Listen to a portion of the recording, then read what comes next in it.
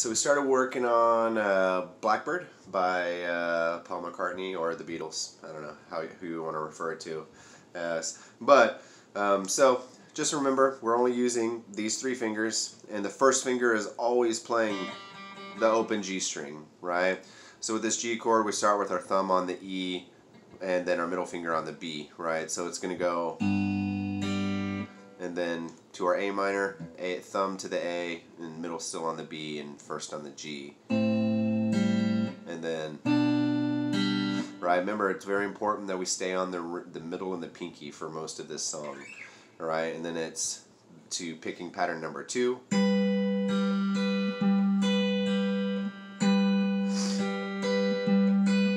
Right, so part A all together.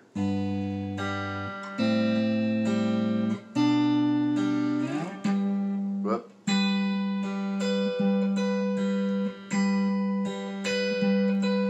Right, and then start going into part B. It's going to look like this. And this is the only time that our middle finger plays that high E string. Thumb is still on the A, first finger still on the G. And then same pattern on the 5th and 7th fret. Right, so the beginning of part B is like this. And